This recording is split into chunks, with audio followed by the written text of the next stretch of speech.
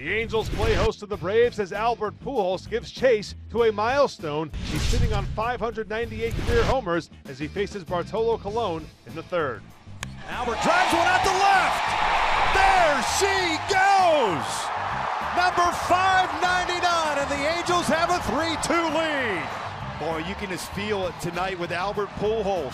We talked about it in the opening, how close he is to that number 600. 5-2 with a chance to get more and only one out. Here's Espinosa at the plate, and he lines one into right center. That's going to fall in for an RBI hit.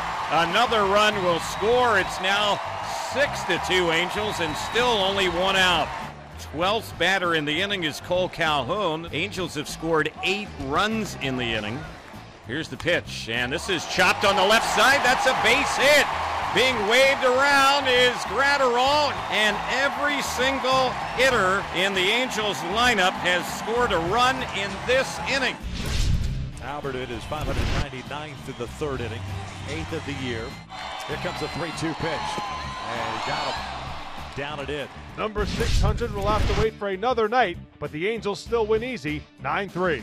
Pujols finishes 2 for 4 with 3 RBIs, and Parker Bridwell allows 3 runs over 6 innings in his Angels debut and first big league start. He gets his first major league win.